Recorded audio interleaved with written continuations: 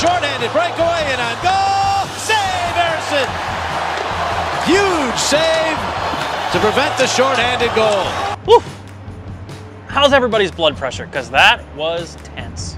Things got started out early for the Flyers in the 4-3 win over the Toronto Maple Leafs. Owen Tippett got the scoring started for the Flyers just 19 seconds into the first period. Dropping it for Tippett, who's got some room. He'll take the shot and score!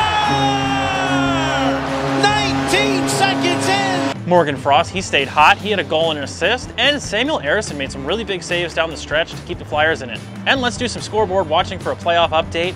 Carolina Hurricanes beat the New York Islanders 4-1. So now the Flyers sit at 78 points and continue to occupy the third spot in the Metro. Flyers take on those very Hurricanes this Thursday on NBC Sports Philadelphia.